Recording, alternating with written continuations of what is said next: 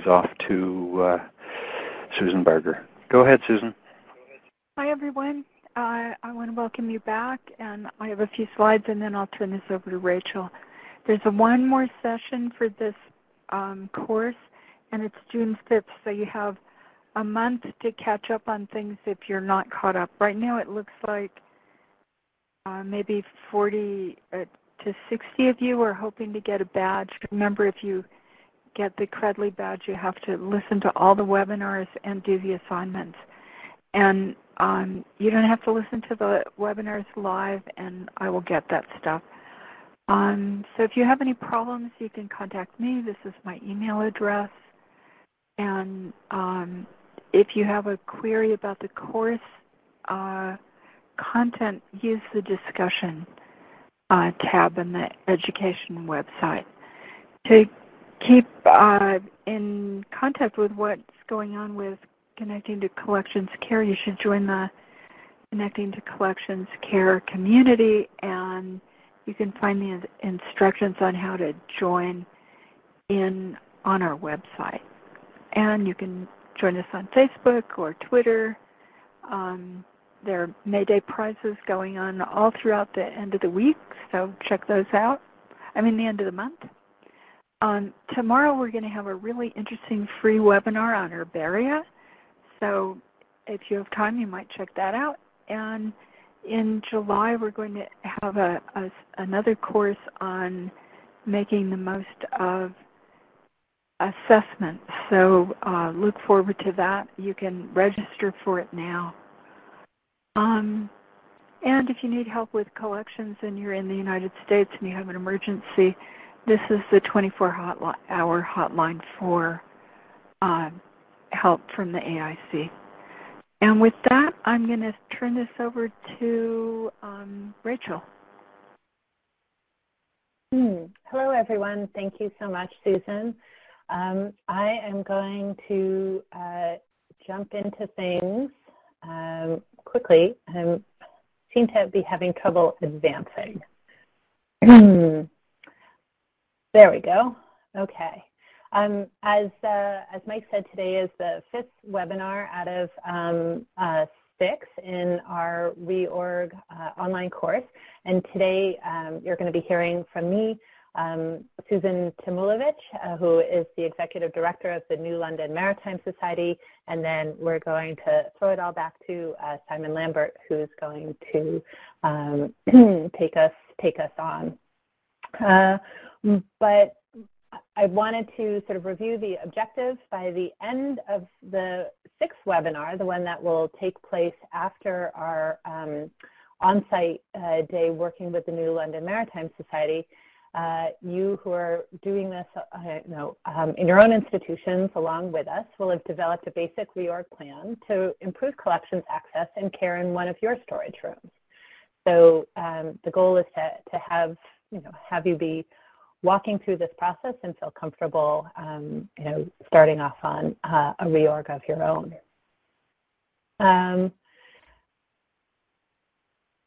So today's objective for our 5th webinar is we're going to be looking at the new London Maritime Society as a reorg Angels case study, and we're going to review the reorg phases.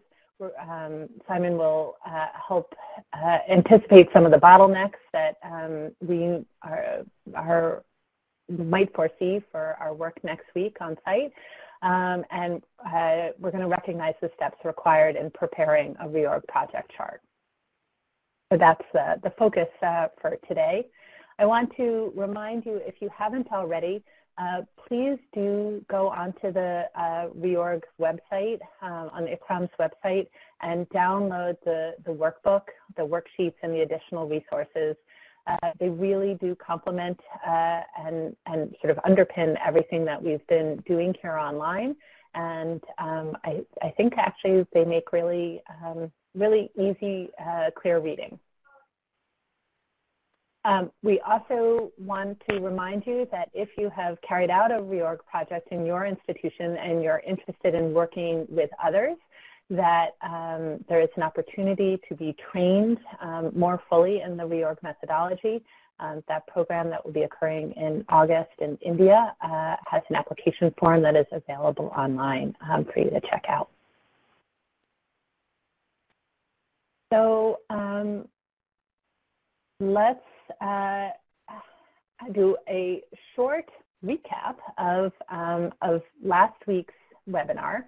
Last week we looked at some of the questions that you need to answer as you develop your reorg plan. Questions like, what are you storing? What materials do you have available or can acquire? Can you standardize or simplify some of your storage solutions? What skills do you or your staff have? And these address the checklist items that are part of the Phase 1 and Phase 2 of the reorg methodology. So that would be, let's see, there we go.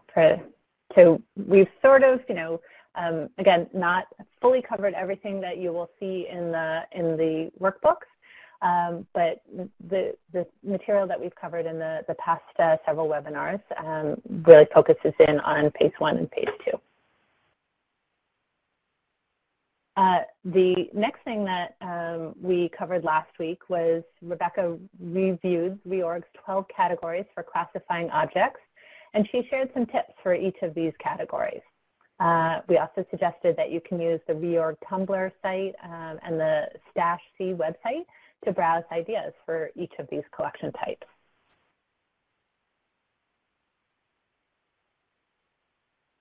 We stress that there's never only one solution for storage and rehousing. The best solution will be both practical and safe for your circumstances, and that your reorg project may allow you to go back and address additional risks or needs over time once you've created space and have better access to your collections. So reorg isn't necessarily the end of the process of what you might need to do in storage, but it should be a glorious new beginning. We discussed a range of materials that are optimal for long-term storage. We also recommended using your best materials on the most sensitive collections, as well as some cheaper substitutes for tight budgets. So today, we're going to focus on how to translate all the worksheets and plans that are recommended in Phase 1 and Phase 2 into an action plan for Phase 3.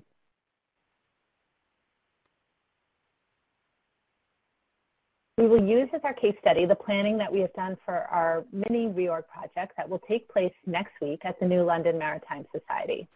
So this is also a reminder that if you're in the Connecticut area and want to join us on Monday the 13th, please let Ruth Seiler in the AIC office know by tomorrow so she can add you to the list.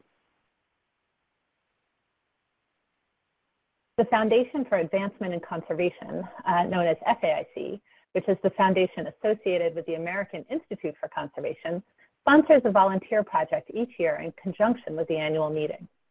These one-day community service events have been called Angels Projects, although a name change is under evaluation for the future. We thought that using reorg as the framework for this year's project would allow us to see the methodology put into action and foster collaboration and linkages between the reorg and Stash C sites. That was sort of the basis for the idea of this course and our Angels Project Day. After discussing our goals for a reorg and AIC community service collaboration with several institutions in the Connecticut area, where AIC's 2019 meeting will be held next week, we determined that the new London Maritime Society provided the best fit. I'd like to introduce now the Society's director, Susan Tamilovich, to give a brief overview of her institution. And then after that, I'll discuss a bit about what I saw during my brief site visit during our initial planning stage. And then Simon will discuss our subsequent planning for the reorg day next week. So Susan, please take it away and tell us more about the new London Maritime Society.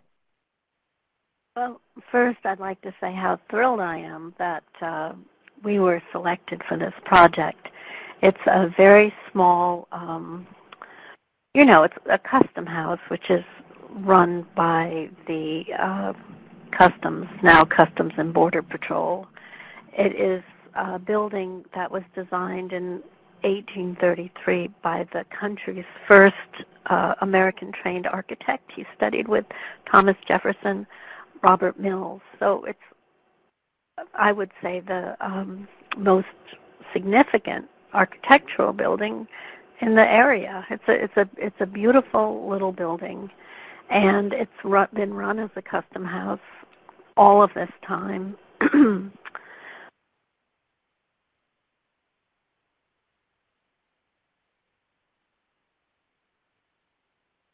That's not my picture. Oh, well, maybe, yeah, it's a.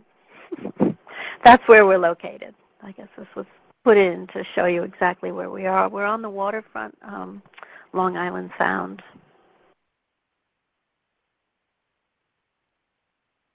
Here we are. No, actually, we're in. This is not correct. We're in Connecticut on Long Island Sound. I don't know why that's that way, but there is another Custom House Maritime Museum in Newburyport, so that must be what that is showing. There are three custom houses, one in Newport, one in New Bedford, one in Newburyport, and one in New London. They were all built with versions of the same plan by Robert Mills in 1833. So here's an early picture of our building. It actually opened in 1835. And we have all the letters for the construction process. And in 1836, they wrote a letter saying that water was coming in from the roof in buckets. So it has had a serious leakage problem all these years. That's almost 200 years. In 1983, New London, which had been the second busiest whaling port in the world for several decades, including when it was built in 1835, was now a little bit of a backwater, and customs wasn't very busy, so they decided to sell this building. The citizens rallied. They formed the New London Maritime Society and took over the building and made it into a maritime museum. So customs said, well, since you're going to keep the building open, we'll keep an office. So, in fact, we're the longest continuously operating customs house in the country.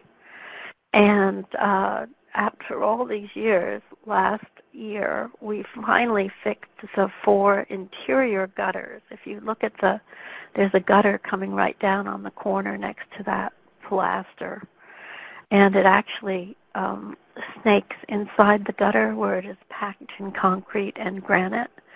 And it turns out that the copper gutter inside the granite and concrete had been freezing and thawing with ice for almost 200 years.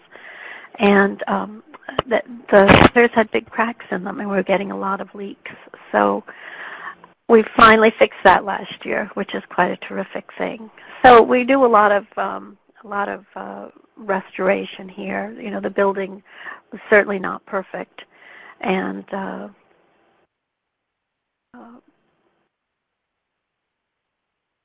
do what we can. When I got here 11 years ago, there had been no director for quite some time.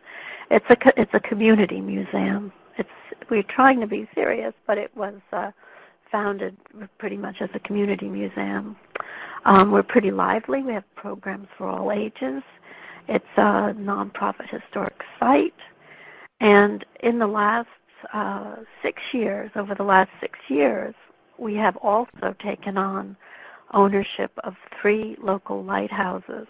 So that's a big deal. And you can imagine if your collections are about the waterfront and you take on 3 lighthouses, that meant every 2 years for the last 6 years, we've taken on a whole other subject that we have to present. We also preserve these lighthouses, and this one in particular, the first one, which we took on in 2009, the neighbors sued us for 4 years to stop tours to keep it private. And this March, we actually won the lawsuit, and now we're able to give tours again. Because, like I said, we're a community museum. We feel these are public properties, and everybody has the right to enjoy them. the oldest and the tallest lighthouse on Long Island Sound. So here is the display where we talk about the lighthouses. You can see models of the three. But I want to note that when the museum started 36 years ago, there were no collections at all. We relied completely on donations from the community. The lens is a loan from the U.S. Coast Guard, but everything else is donated from the community. Our largest exhibit is about, whaling is a big story, but the actual most significant story that happened here is this is where the Amistad ship came in 1839 when our building was just opened for 4 years. It was a brand new building. And the Amistad captives, about 53 Africans who had been kidnapped and brought to Cuba, overthrew the captain on their ship and managed their way up the coast of the United States. And when they were intercepted and brought into a port, they were brought into New London, and they continued their battle or their campaign for freedom, and they eventually won it in about a year and a half. But because they came into New London and one of the supporting players was a local grocer who was an abolitionist, the whole story is quite wonderful, and it's our most popular one. So that's our largest permanent exhibit. We have special exhibits from time to time. Right now we're working on one about the sailor influence, nautical influence on children's clothing, toys, and entertainment, which is fun. One of my favorite, one of the most evocative collection is in our hallway, and it's collections from two of our members who are professional divers. We also have a library and a library archive.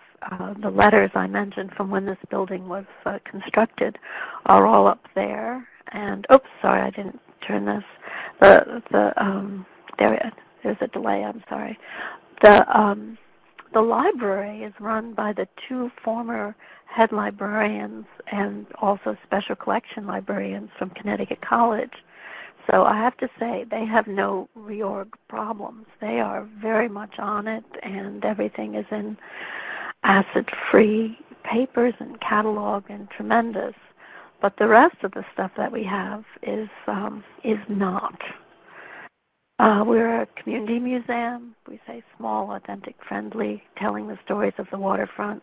We just do the best we can. I'm the only employee. We fix what we can, and we paint it if it looks bad, and just keep going. New London itself is a depressed community. All the children get free lunches because of the high poverty rate. So we don't have a lot of people walking into our museum, although we do work a lot with the schools. So we have a very diversified revenue stream, and in fact our museum shop makes more money than our than the museum does itself. And there's a legacy to all this water, which we're actually working on a plan to replace the roof. But this was just a month ago when we had some U.S. Coast Guard cadets come in. They're in the same corner that you saw of the Amistad room. They've moved everything out, and they're just scraping down the paint and the plaster calcification that was on the walls because it's kind of unhealthy and looks pretty bad. So we're battling on many fronts at the same time. But one of our big successes was last year we actually managed to open up the lower level, which is where my office and the collections room is. But we also created, we revamped our kitchen and created a ship model gallery and replaced all the windows, which were rather punky, and some even had termites, with new historically accurate windows, which actually have the wavy glass in them. So we're doing restoration all the time, and it's just part of the way we do things here. The mission of the New London Maritime Society is to protect and to preserve New London's Custom House and the 3 area lighthouses, to promote, interpret, and celebrate the maritime life and history of the Port of New London and the surrounding region with exhibitions, educational programs, and preservation initiatives. So take a look at our website. Like I said, there's only 1 employee, and there's only been 1 employee for 11 years. And before that, there were none, except for maybe a few years before that.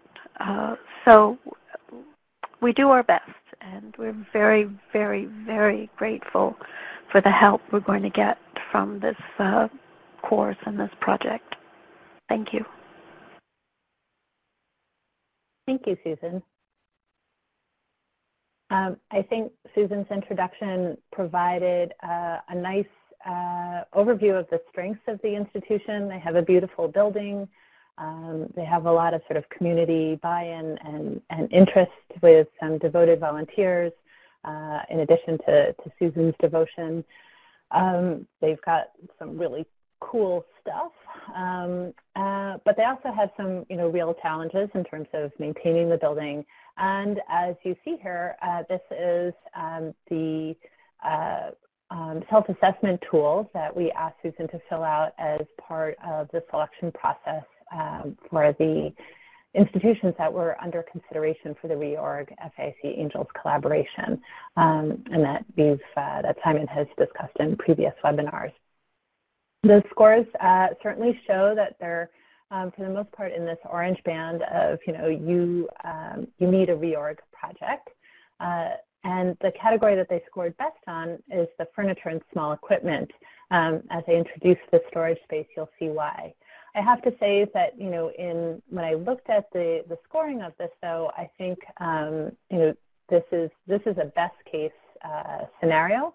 But the great thing for our purposes is that we saw in Susan's institution a really good case study and the kinds of problems that we see so often in small institutions of similar size and resource level.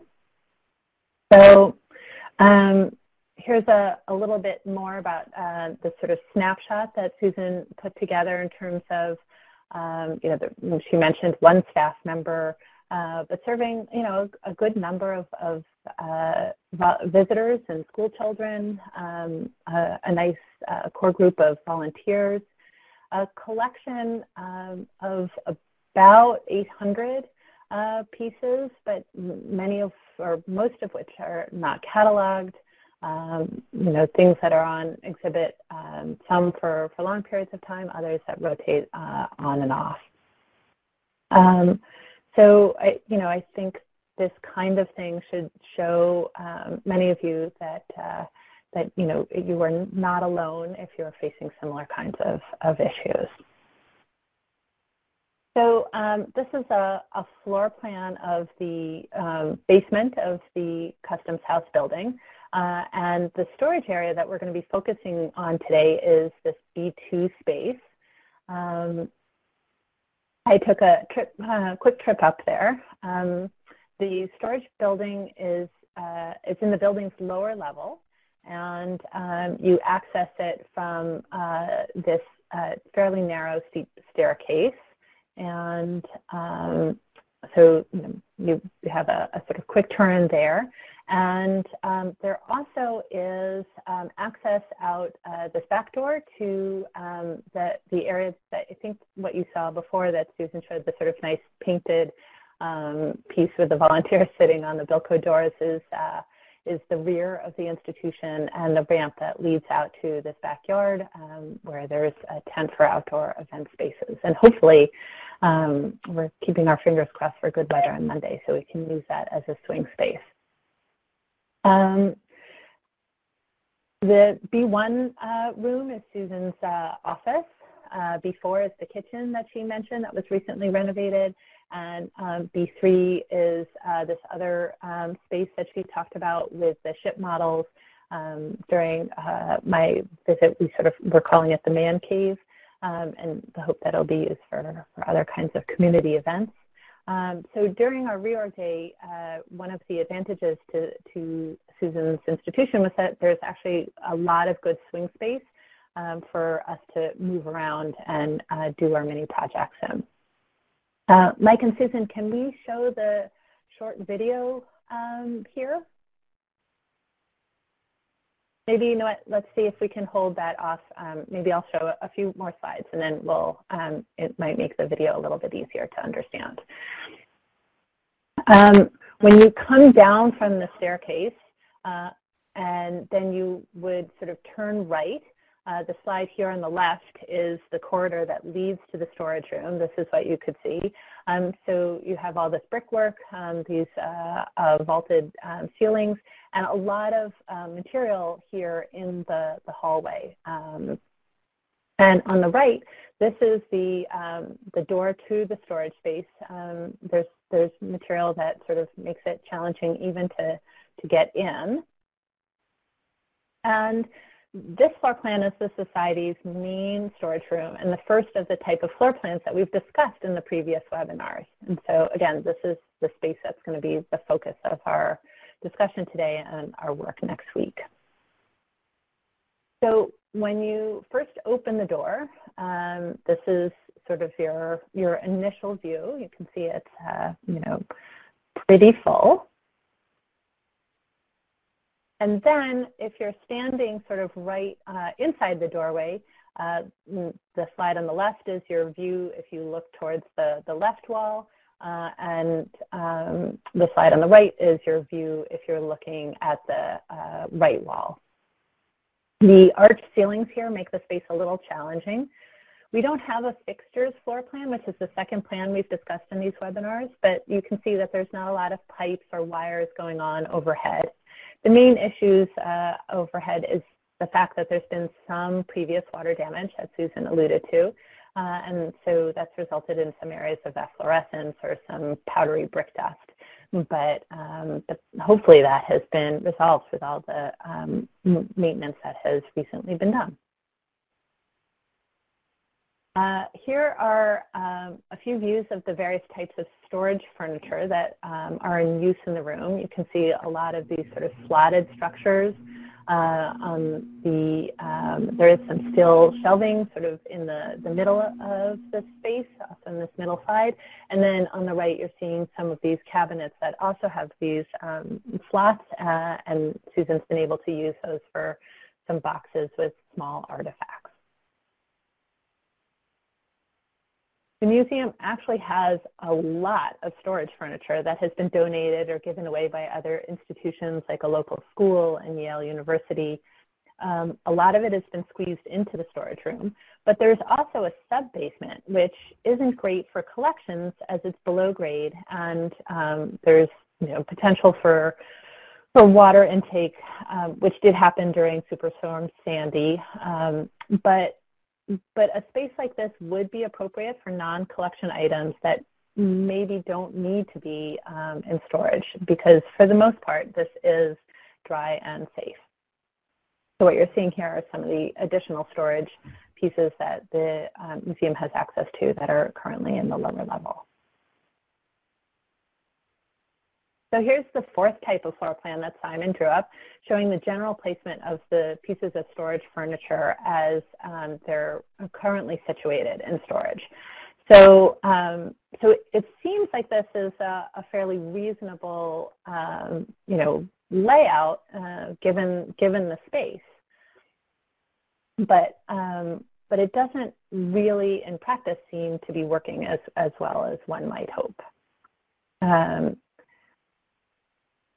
You can see from these images that there are things on the floor. There's a lot of overcrowding. In fact, I think the image on the right is material that is outside of the storage room in the hallway. And so here is Simon's occupation plan. I think it's a little, it's artistic, but an accurate depiction of the fact that there are collections sort of all over the place, making it difficult to access anything, especially the pieces that are on sort of on either side in those storage cabinets. Okay, let's see if we can get the video clip going.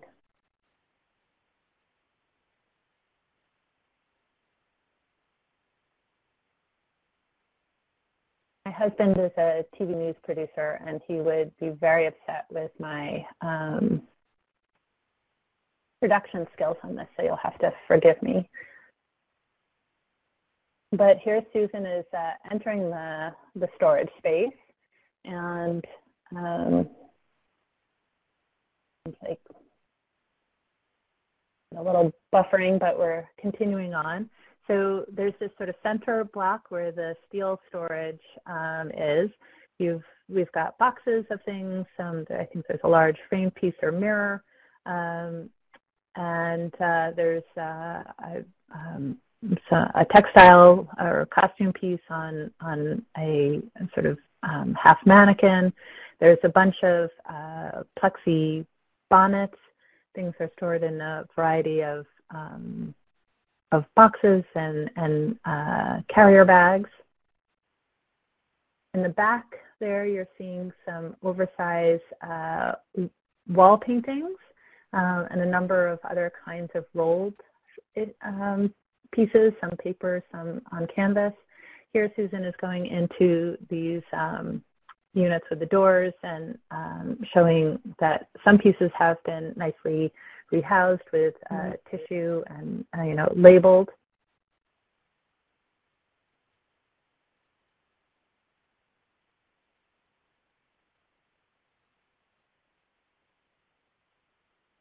We've tried to use as much available space with additional units on top.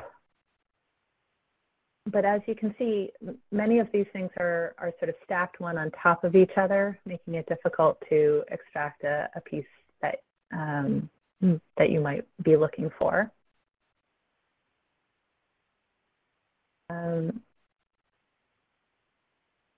Susan's also storing some of her archival materials that she has here in storage. And I think we've discussed that this is very common, but ideally we'd love to see collections and other valuable pieces in storage. And given that Susan does have a lot of space, that maybe we can move some of those other materials out.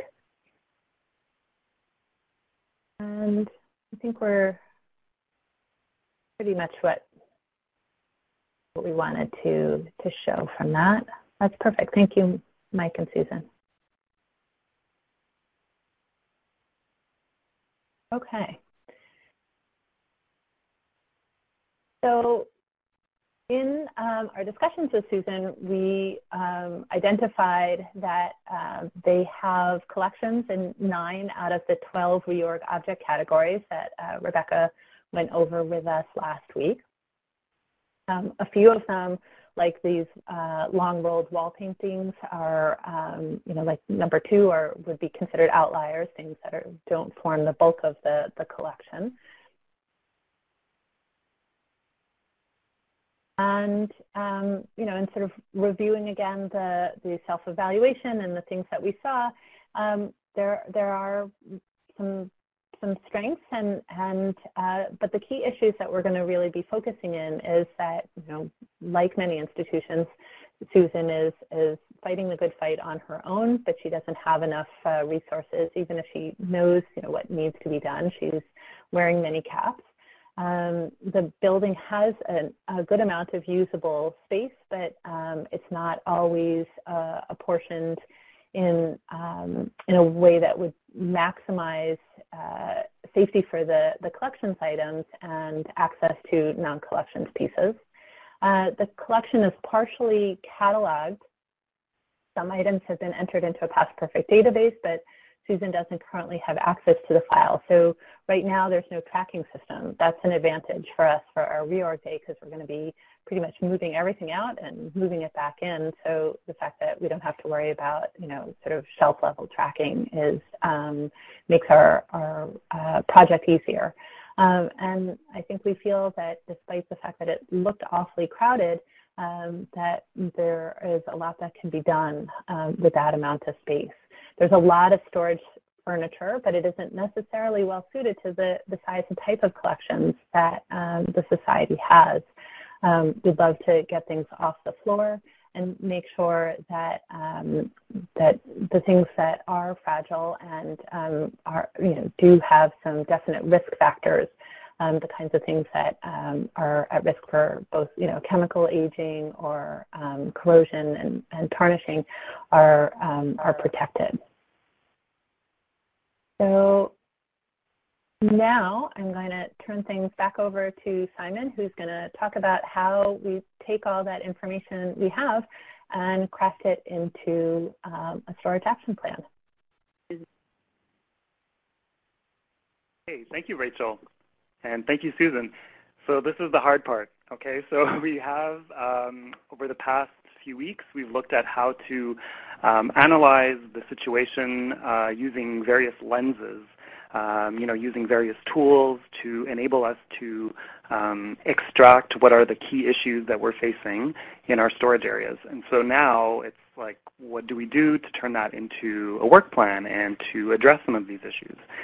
So if you look on the right side of your screen, what I'm pointing at right now is the reorg project chart that we're going to be aiming to create at the end of this session. So you too will create one of these or something similar for your own project if you are following along in a storage area as you're taking this course.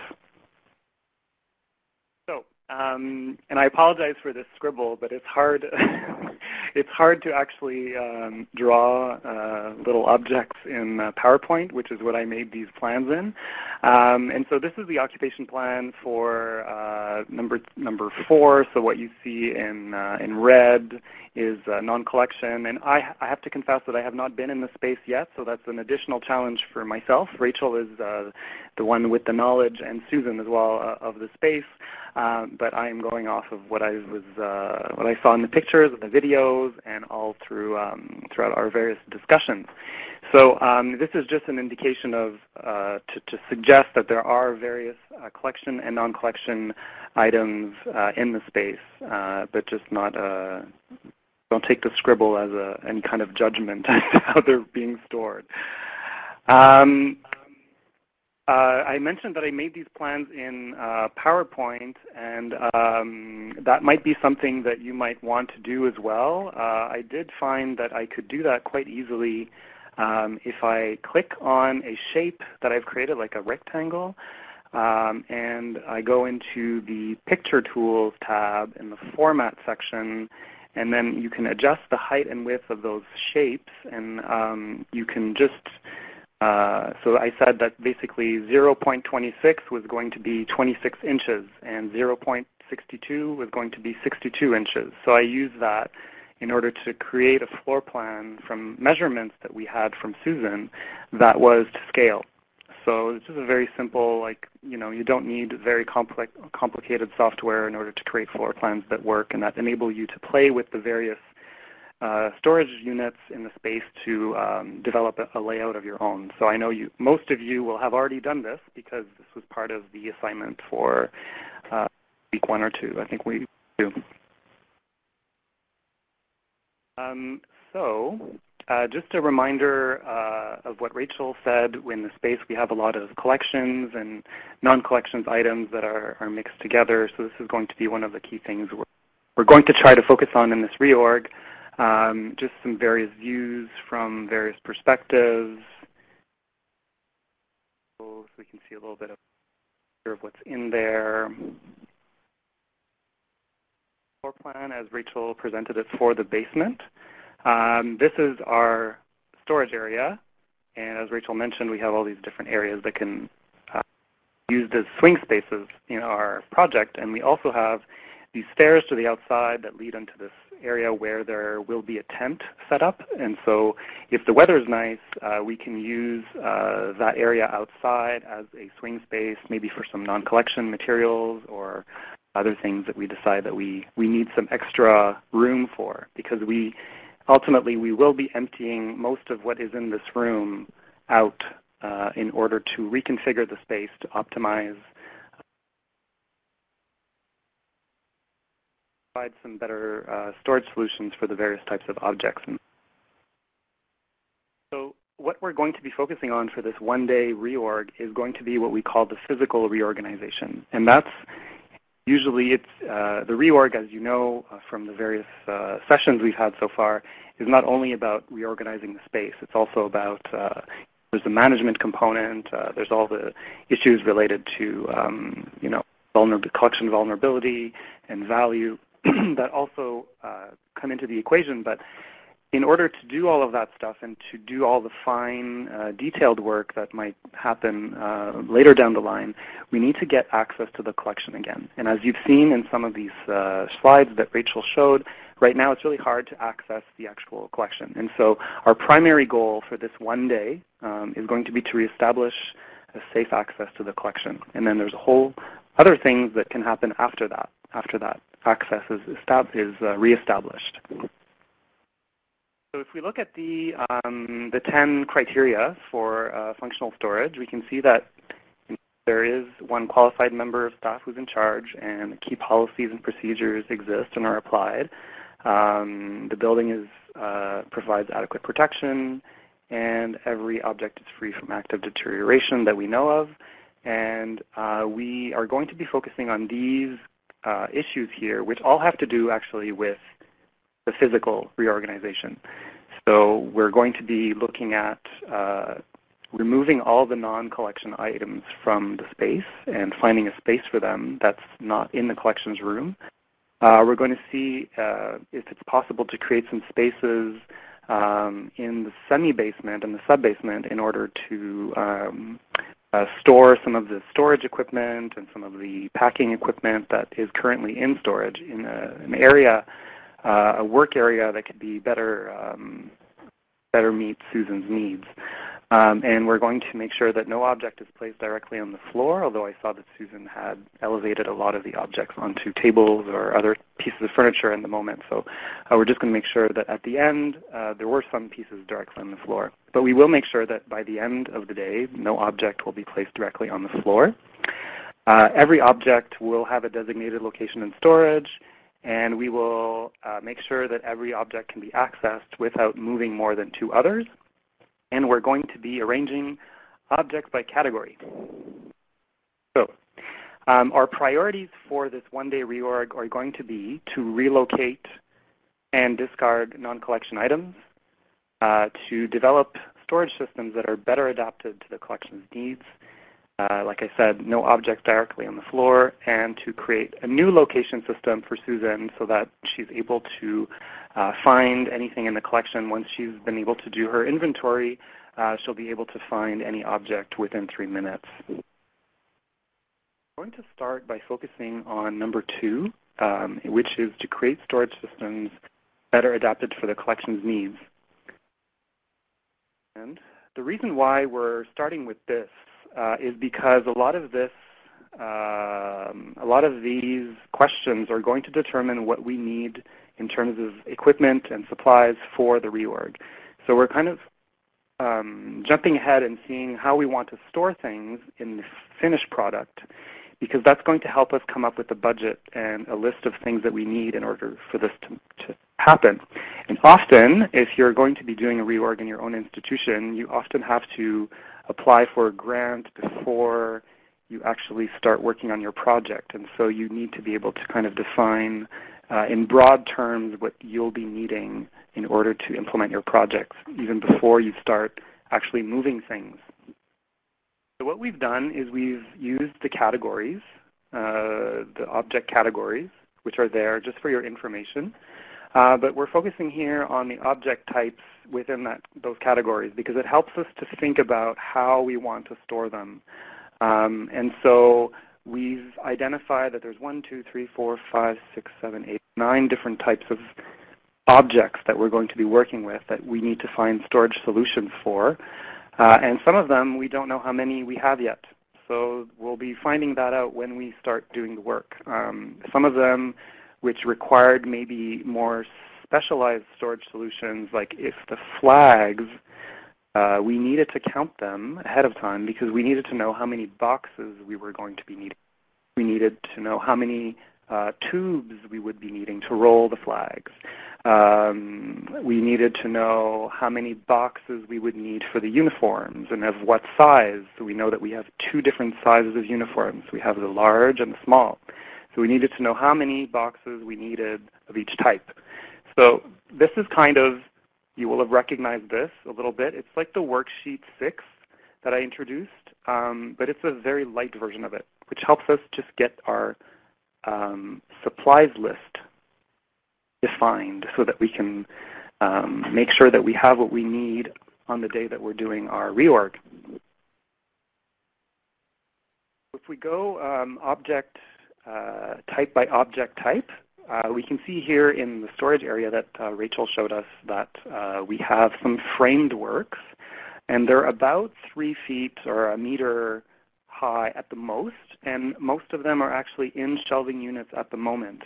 But we do want to revisit the way that they're stored at the moment, and some of the units, for example, that are here on the right, we want to see if we can flip that unit on its side so that we're able to have the frames not stacked on top of one another, as some of them are.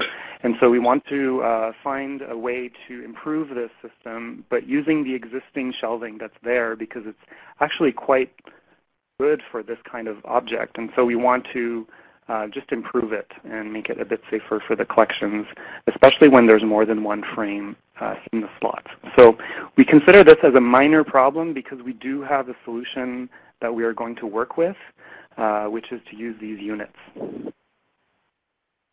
We have some flags which are going to be boxed, and that's because they are of a size that fits very nicely in a box. So we have 10 of those, and I think most of them are here.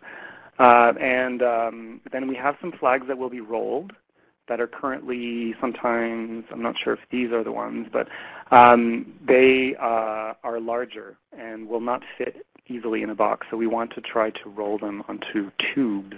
And a solution for that rolled system. So we've already identified that we have 11 and 10 of those. And then we have some maps, and I apologize for the quality of the image, but this is the only image I could find from the video. And so we have some maps that are rolled, and I suspect there's some maps also that belong to the collection that are not in the storage area and that will need to be brought back into the storage area. And we have 30 of these. So I think our solution for this is going to be to wrap them into tissue, acid-free tissue, and to find some sort of slotted unit that we can put them safely in until there's time to process them and to perhaps package them a little bit better. We do have 1 day to do all of this, and so we have to be really careful about to not go too far down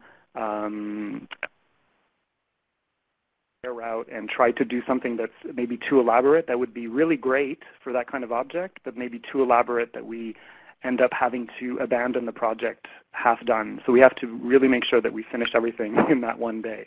So that's our challenge for next Monday. The uniforms, we have some that are small. As you see here, some of them are on display, and these are children's uniforms. And then we have some that are maybe larger, and I suspect this is one of them. And so we have 4 and 6 of each. There's approximately 12 of them, 10 or 12 of them. And so these are going to be ones that we will box because they often are part of they're kind of an ensemble. So you might have the jacket with the pants, with the hat, with the gloves. And so we want to make sure all of that stuff is kept together, which will make it easier for Susan and her team, her staff of 1 and her volunteers to retrieve things from storage and use them for exhibitions. If everything is kept together, it'll be easier. And since we don't have that many, it won't be taking up much more space than if we were to separate them into different storage solutions. So that's the reasoning behind us wanting to box them together. And then we have painting. We have these large paintings that are, 12 or 18 feet. I'm not sure. They're very, very long, and they're quite. So they're rolled paintings, and we're not sure exactly how many there are and how many are rolled together. This would require a lot of careful work and a large surface to work with, and I think we have decided collectively that we want to wrap them to protect them from dust, but we will not be unrolling these because it might just be a little bit too extensive for the time that we have. It might require a conservator to be involved in a kind of more extensive project to do that. So we're going to find a surface where we can wrap these paintings to protect them from the dust and leave them on a surface where they're out of the way and they're not being at risk of damage, but we're not going to be unrolling them or rolling them onto another support for that day. Then we have object types. We have objects that are small, that can be carried in two hands, which will be stored on shelves. And we also have objects that are smaller that can be carried in one hand that will be also stored on shelves.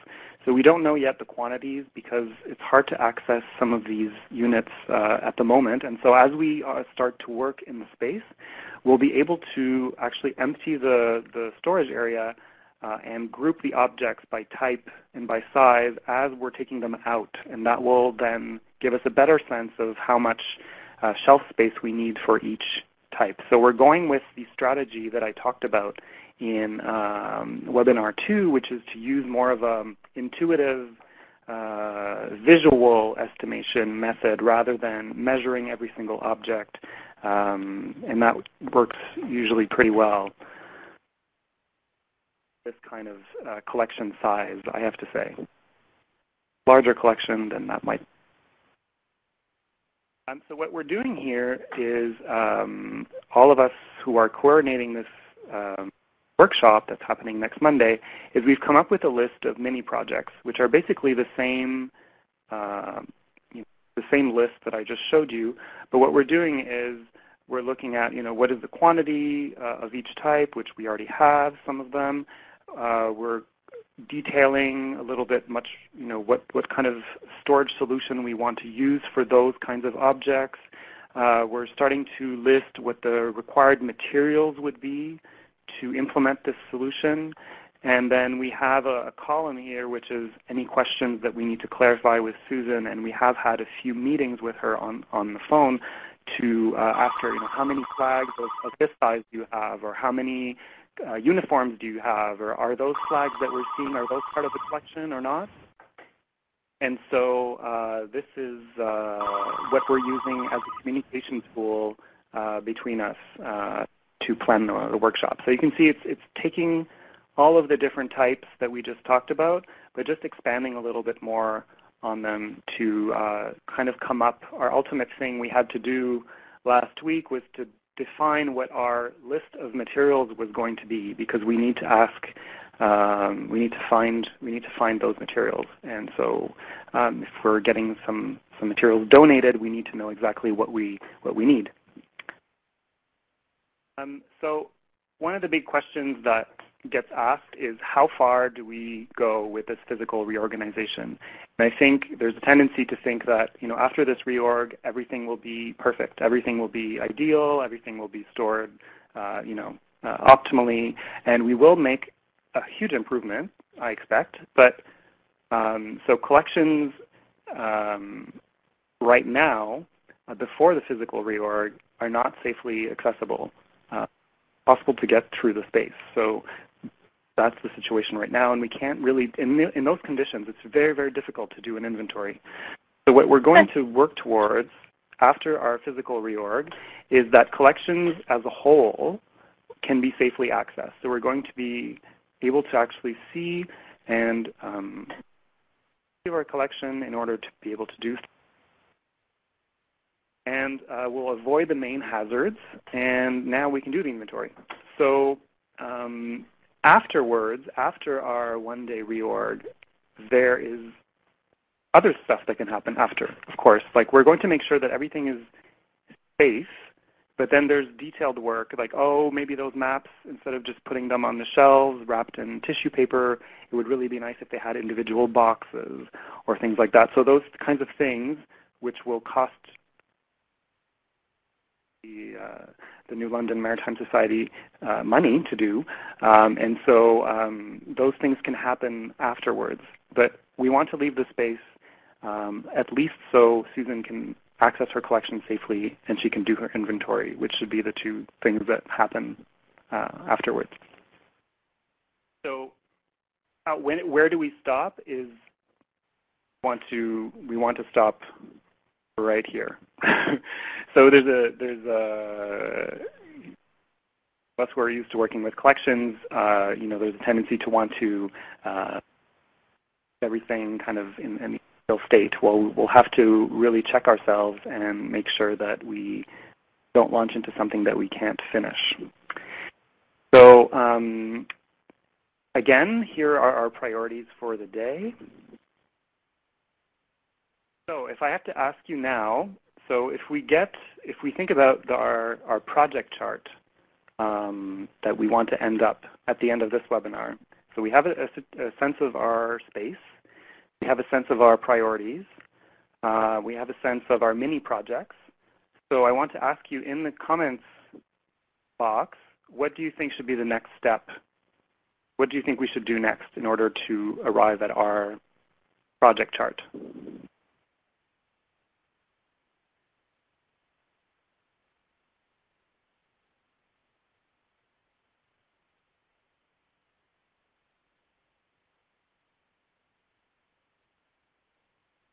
Anybody wants to discard the non-collection items?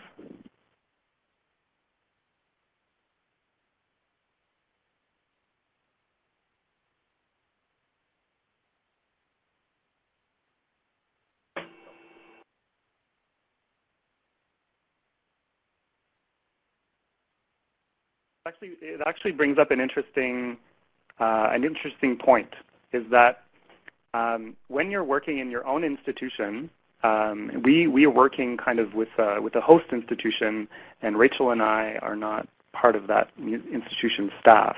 And so we're doing this at a distance, and so we're having to plan without really being that familiar with the institution. So we're relying heavily on Susan.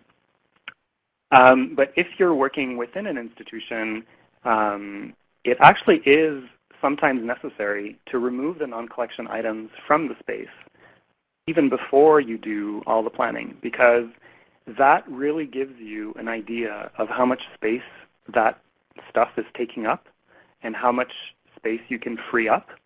And so so I'm glad people are saying this, because that is actually correct in most cases, is that you do end up having to take out that stuff that you know doesn't belong there first, and then you can really see what you have left. And then, but what we're going to do, because we are not part of this institution, is that we're going to, we're going to actually, to get to our project chart, we're going to have to define what the various things that we need to do are. So we want to get to the project chart, which is a tool that will help us to plan our work for that day. To get to that chart, we need to understand what needs to happen. So here is a list of priorities, but it really doesn't tell us what the different people in the workshop group are going to be doing. It just tells us generally where we want to end up at the end of the day. But so if we take our first part, which everyone said correctly, that is going to be to get rid of the non-collection items. So there will be collection items that will be probably relocated if they still have some use, and some non-collection items which are going to be discarded. So what I'd like to do right now is to take you through the process of how we are planning this in the background, how we're planning our workshop, and maybe you can use some of these tools in order to plan your own reorg. So by taking our priorities, I'm starting to think about, well, what needs to happen if I relocate and discard non-collection items? What needs to happen? So first thing is, where do I put them? So maybe I need to set up a space for the non-collection items in the semi-basement or in the sub-basement. I need to set up a space where those things will go. One thing that needs to happen. Maybe I need to designate an area where I put all the rubbish. So maybe that's outside somewhere where the garbage collection happens, or maybe there's a garbage room, or maybe there's an area where all of the other garbage gets put, so or recycled. And so I need to designate where is the stuff that is not collection, that we are not keeping, where is that going? That includes also things that maybe Susan wants to donate.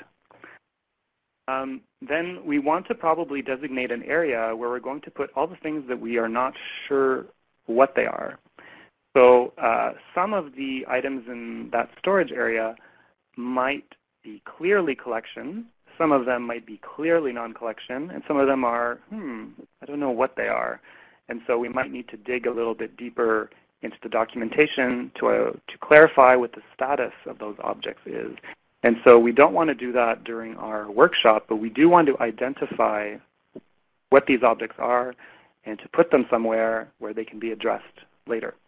So that's going to be our designation, our area for unknowns. Then we probably at some point need to relocate the non-collection, including the rubbish, to the semi-basement. The rubbish will go into the area for rubbish, but to relocate the non-collection items into the semi-basement.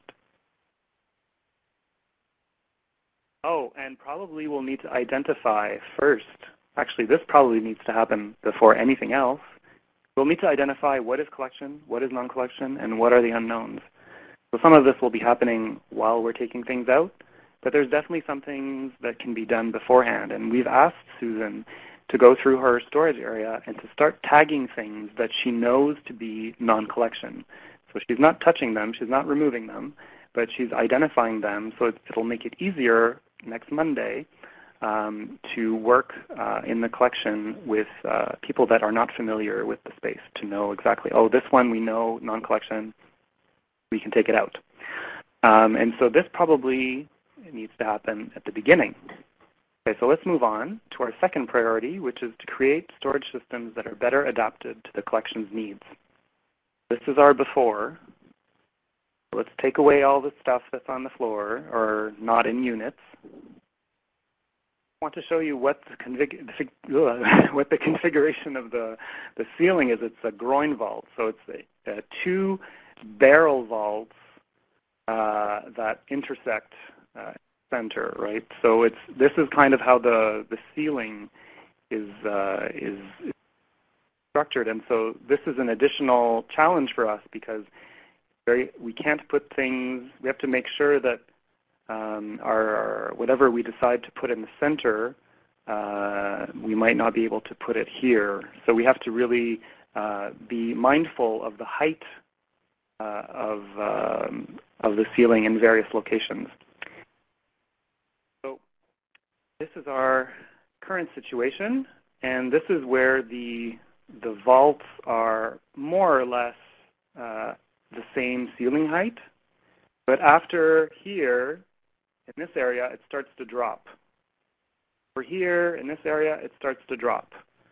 Here, it starts to drop. So we basically have this kind of cross shape where the ceiling height is more or less consistent. And so we have to be mindful that this is where we can use the vertical space in the space most efficiently.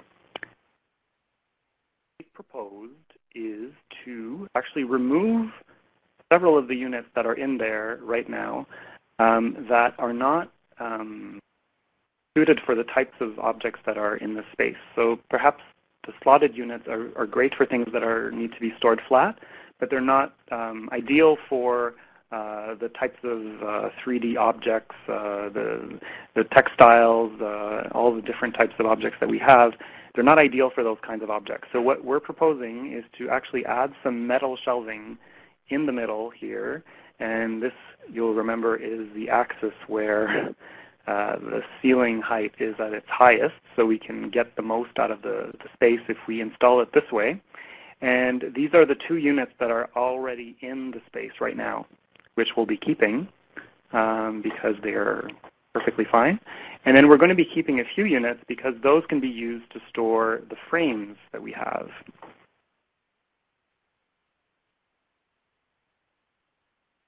We're going to be giving a donation. So if we're thinking about what needs to happen in order for us to implement this plan, we will need to adapt those units that we're keeping, these ones here. We're going to be needing to adapt those for the framed units, so for the framed works. So we said that some of them we might want to flip on their side in order to be storing things vertically. We might want to pad some of the bottoms of those units to protect the frames. And so this is all, adapting those units, but we're keeping them. Also, we're going to be removing all of the collections in that space and sorting them by type and category, as I mentioned. So we'll be doing that while we're taking things out.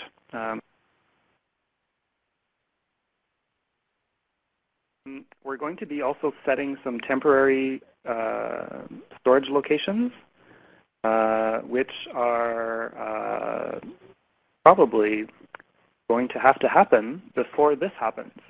So we're going to have to decide what are temporary storage locations for flags, temporary storage location for uniforms, temporary storage location for frames. We have to identify what those are and to set them up before we start removing our collection. So this is all part of the brainstorming kind of thing that happens when you're trying to figure out what needs to happen. So it's not very organized usually. You start just putting things down. I use sticky notes or Post-it notes to do this. So that's why they're not really in order right now. We're getting storage units donated, so we need to assemble those at some point. So those need to be assembled. We're going to relocate all the unwanted units that are great, but not for this collection. We're going to be relocating them to the semi or the sub-basement. And then we need to prepare all the various object types for storage. So that's the flags, the framed works, the uniforms. So all of those need to be packaged or rehoused and prepared for storage. So that also needs to happen at some point. Probably the units that we're keeping in the space, we might want to give them a quick wipe down to remove dust, if there is any. Probably also vacuuming the space. When you remove everything from a room that's been filled with collections, there's usually a little vacuuming to do, so we might want to do that as well. For the third priority, which was to have no objects directly on the floor, there's nothing really to do for that. It's just keep in mind that anything we do, we have to make sure that no objects will be stored on the floor. Number 4, create a location system. So this is to enable us to find any object within 3 minutes at the end, once the locations have been recorded. So for this, we'll need to write our location codes on the units and shelves. Probably want to draw a final storage furniture layout with the codes written on them so you can know exactly which locations are where. So that might be something to do. So I can't really think of anything else right now. There might be other things that are involved in this, but for the moment, that's sufficient. So all of these then end up being a bunch of sticky notes that you have. Perhaps I'm using table or big flip chart paper. So I just kind of stick them on there and start thinking about, perhaps sometimes what happens is that you have this big thing, this big task, which is actually maybe a bunch of small tasks that need to be unpacked. So preparing various object types for storage is quite a large task. That's most of what we need to do that day. So maybe I want to separate that into smaller tasks. So what I'm going to do now is, well, we want to roll the flags. We want to box some flags. We want to box some smaller uniforms. We want to wrap some maps. We want to box some large uniforms. We want to place 3D objects on the shelves. Then I can get rid of that one, and I have my smaller tasks that are broken down into smaller chunks. That's good enough, I think, for now. So I'm going to start by showing you what comes next, which is, this is all nice, but we need to know what we have to start with, what we need to do first, and what we need to do last. And maybe there's some things that can happen at the same time, and maybe there's some things that need to happen before other things can happen. So like dependencies. So I absolutely have to do this before I can do this.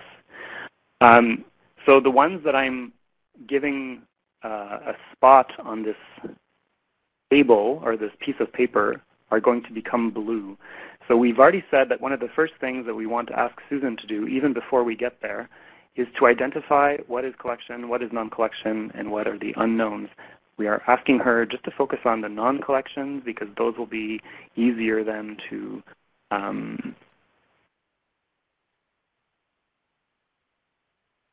the beginning now. Probably designating an area for rubbish can happen at the beginning. Nothing needs to happen before that. We can also designate an area for unknowns, probably at the beginning. We can set up a space for non-collections in the semi-basement or sub-basement. I think that can happen fairly at the beginning. We can probably relocate non-collections to the semi-basement.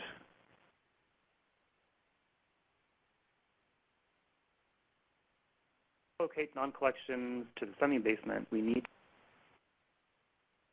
areas.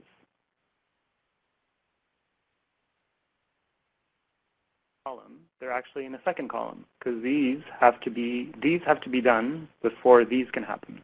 Okay, this is why they're being stacked in the second column. Like remove all collections and sort by type or category.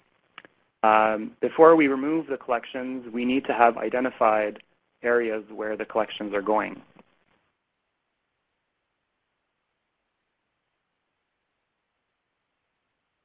Set up temporary locations. Now, as I'm going through the different notes or the different sticky notes, then I'm putting them in the right column, depending on when they need to happen. Removing rubbish, where should that go? That can happen probably after we've designated area for the rubbish. The new storage units. To place it in the first column because I think that can happen at the very beginning while other people are working on different things like designating the areas for different types of collections. That can happen at the beginning. One team can be working on that. So it doesn't really need anything before. Nothing really needs to happen before that. Locating unwanted units to the semi-basement probably happen after. Need to remove what's in the units, or we relocate the empty unit.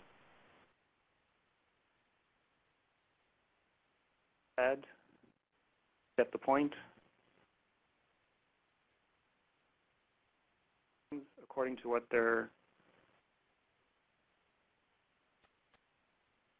here, I'm just going to explain this one. So boxing large uniforms and boxing small uniforms. Not that different of a task. They're just different sizes of uniforms, but they can probably be the same task. So we're just going to call it box uniforms. We're going to be boxing flags,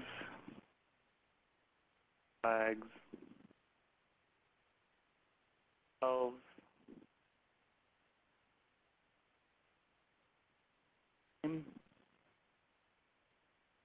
very end, we're going to be drawing our storage furniture layout with the station codes and writing the location codes on the units.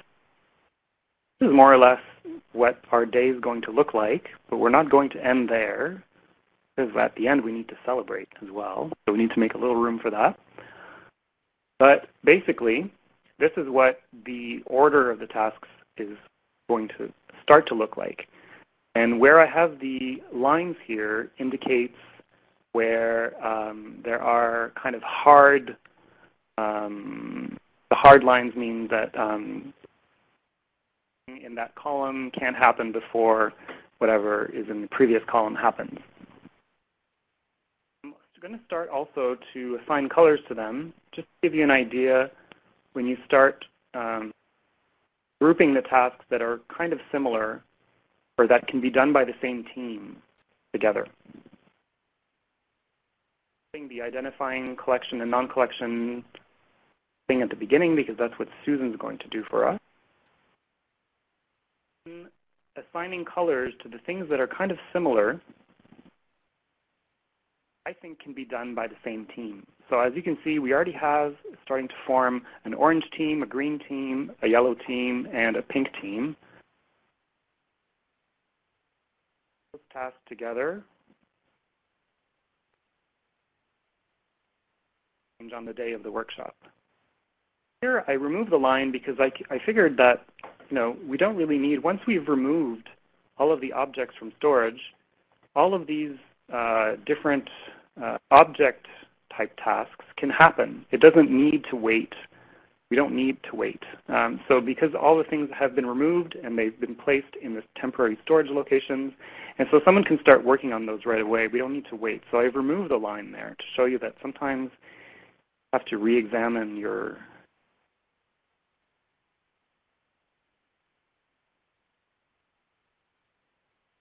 So again, based on your own situation, what kind of tasks can be sort of grouped together as one group's work. So we end up with this kind of thing, but this is still not a project chart because we don't know exactly, it's not a very user-friendly format. And so we can convert those little Post-it notes into this format. Tasks. You'll notice that I've put assemble new storage units, and I've given it two sections because I think that can take some time sometimes, so it might be a longer task. So if we remove those lines, it's starting to look like what we call a Gantt chart, if you're familiar with that. So it's kind of a project chart that shows all the tasks that can happen at the same time, and then all the tasks that happen afterwards. But for our workshops, what we like to do is to kind of take this, but make it into this format. So basically, we're taking all the content that's in these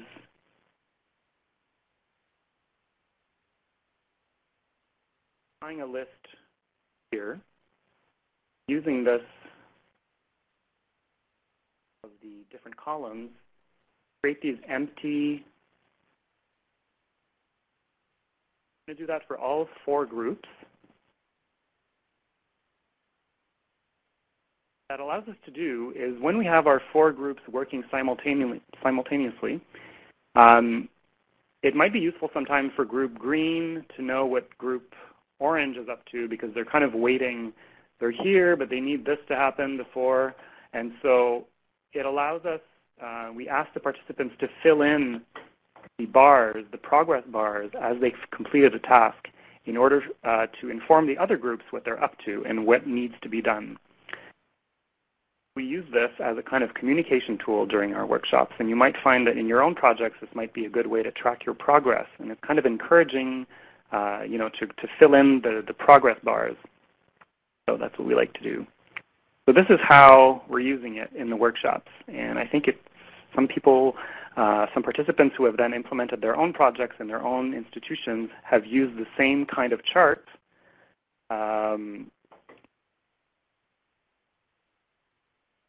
in their own projects. Also do a chart using Excel. So that's another way, if you're familiar with Microsoft Excel or something similar, a spreadsheet program, you can use that to do your own chart as a computer form. So what we want to do now is to look at what could go wrong, because a lot of things can go wrong in a day, and we won't plan for everything, but it's useful to anticipate some of the things, so to kind of do a risk assessment for our project, because sometimes, things can be prevented or we can plan ahead. So some things we have already addressed. So earlier this week, we were not sure that we were going to be getting the shelving units. And so one thing that could go wrong is we have no shelving units. So can we adapt some of the existing units that we have in the space? Can we find other sources of funding? These are all options that we've explored. We weren't sure that we were going to have all the packing materials or rehousing materials. So what materials does the museum have that we can reuse as a temporary solution? So these are kinds of things that we would have checked before. Some tasks may take longer than expected. If you have to dismantle storage units in your project, these tasks often take longer than you think, because there's always that one screw or that one bolt that ends up taking you an hour to unscrew, and that kind of throws everything off. And so we will be ready for that to happen by already anticipating that some of the object rehousing tasks might need to be simplified a little bit. We might get fewer people than expected. This is a volunteer project, and maybe people had other commitments that on the day they weren't able to attend. So again, I think we'll be ready to scale down some of the the object rehousing tasks if we need to. And then we might run out of swing space, because when you empty a room, you need space to bring those objects into. And so one of the questions was, will we have that outdoor tent? And Susan has confirmed that we will, so that's great. And then maybe there's other areas in the building that we'll be looking at to use as temporary swing space. And if there's any shelving units that are empty somewhere that we can use as temporary shelving, that would be also useful. So we'll be looking at all of those options. So these are kind of things that we think maybe could go wrong, and there might be others, but this is the first list. And then what are the possible bottlenecks? So bottlenecks, what's a bottleneck? Well, it's when there's a task that is actually blocking other tasks to happen, from happening. So you're all waiting for something to be complete before you can start working. And this is one of the signs that there's a bottleneck, where people are just kind of idle and standing there and not sure what to do, because you're just waiting for that one thing to happen. So in our plan, what we will do with, there's like three things that possibly could be bottlenecks. So one of them, designate an area for unknowns. Actually, looking at unknowns and trying to determine whether or not it's collection or it's an unknown might take some time sometimes, longer than we think, depending on how many unknowns there are, which we do not know. So it is unknown how many unknowns there are, and that can take longer than we think. And so we just have to be mindful of that can take more time. Assembling the new storage units, depending on how user-friendly these storage units are, and not all of them are as user-friendly. And so that might take a bit longer than we think. And that, if people are waiting for the storage units to be assembled because the objects are ready to go back in, then that can be a bottleneck. And so we'll need to make sure that we have sufficient people who have the required skills to assemble storage units, working on that from the very beginning. And then adapting units for the framed works, depending on what we decide to do with that. If we start to, those are the kinds of tasks where when you're adapting furniture, I just put that as an example, there could be some things that take longer than expected, and so we don't want to be having people waiting for that. So we have to be ready to simplify if we need to. Are there others? Well, there might be. And so I think when we meet with the team next Sunday, a day before the workshop, we'll be going through the plan, maybe kind of revising this and trying to figure out if there are other things that could take longer than we think and might block the progress.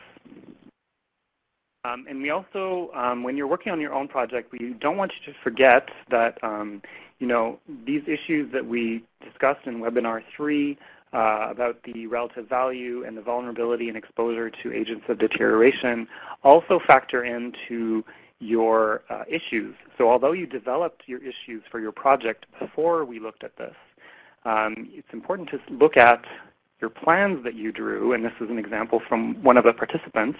So this is showing the location of the value items, and this is showing the mapping of the agents of deterioration. So it's important to take this into consideration when you're planning your reorg. So also incorporating that analysis into your final task list and priorities list for your project. That finishes my part for today. Thank you so much for being with us today. Our assignments for the next webinar, which is actually a month or so from now, which will be the final webinar, I will ask you to develop your own reorg project chart, but for the physical reorg only. And then I'll ask you to list at least 3 things that could go wrong with your plan and how you will address these. And then I'll ask you also to identify the possible bottlenecks in your plan, if there are any. So do exactly what we've been talking about today. And the next webinar, which is the last webinar, you'll be able to see, it's nice to do all of this nice planning, and then we'll see in practice what happens if we needed to adapt our plan, if we needed to change our strategy.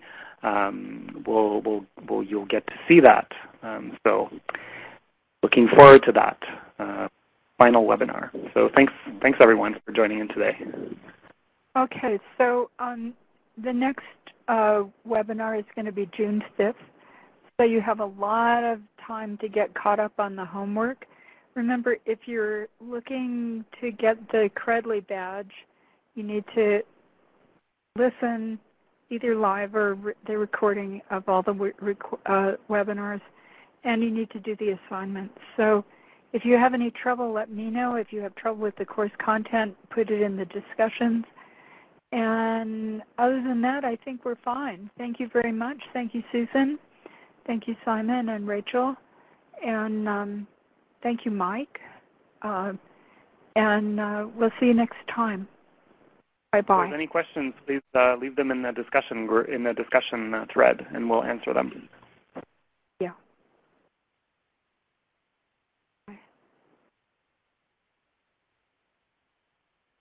Yeah. So. Okay. Audio.